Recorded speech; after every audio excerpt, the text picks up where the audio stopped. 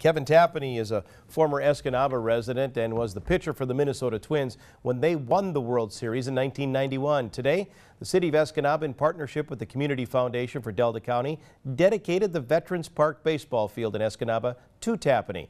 During his speech, Tapani said he was honored to be recognized by his hometown. He said he had played many games on this very field. Along with fostering great friendships, Tapani also had many accomplishments here.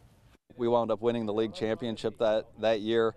I wound up being picked as one of our representatives to make the All-Star team, and my last game that I pitched on this field, I wound up throwing a perfect game in a tournament game. So it was really a special summer and a lot of great memories. You can see the field for yourself at the corner of 14th Street and 12th Avenue South in Escanaba.